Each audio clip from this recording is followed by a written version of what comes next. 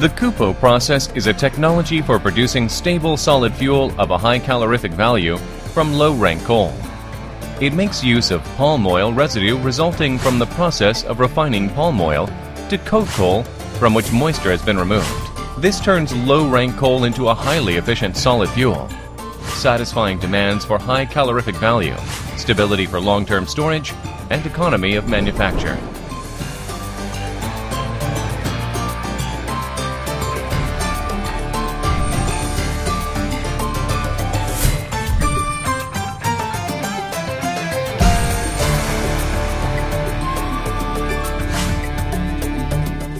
First, low-rank coal is pulverized.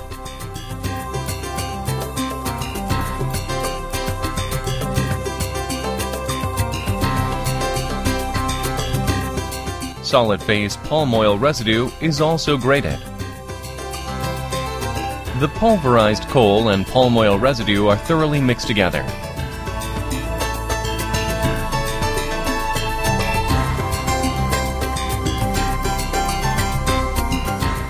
The mixture is fed into the dry coating machine. In the dry coating machine, the temperature of the coal is raised by an indirect heating method, causing the palm oil residue to melt and coat the coal particles. In this process, any moisture held within the coal evaporates, allowing the melted palm oil residue to penetrate and coat any internal spaces.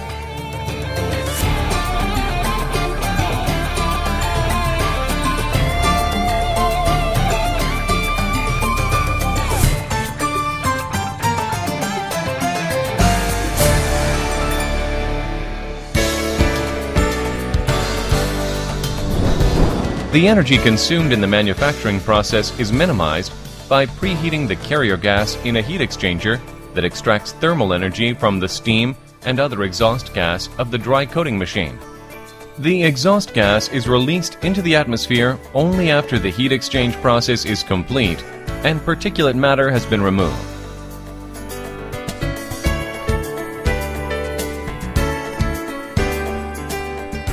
In the last stage of the KUPO process, the dried and coated coal is formed into small individual briquettes to prevent spontaneous combustion. The coating of palm oil residue serves as a binder, holding the briquette chain. Finally, the finished KUPO is allowed to cool, and the palm oil residue re-solidifies, blocking the surface of the coal from contact with oxygen, thus further protecting against spontaneous combustion and providing a hydrophobic surface that blocks reabsorption of moisture.